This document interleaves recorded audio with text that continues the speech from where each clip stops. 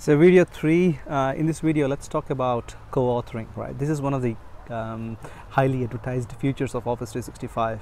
So co-authoring is very simple, right? Two people or more than one actually editing the document at the same time, editing an Office document at the same time. So you can actually collaborate with your colleagues or your partners, external business partners, to work on the same document, like a proposal or a spreadsheet or whatever.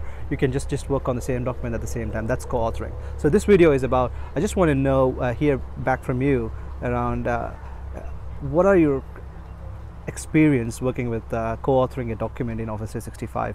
Did you actually have any issues that you've come across, or you know, have you had a good experience with co-authoring that where you actually saved a lot of time by cutting down on you know, editing documents back and forth, trying to collate a lot of versions at the same time, and so on. So these are all the good things about co-authoring, but I actually want to hear, or you know, hear from you about what's your experience with co-authoring in Office 365.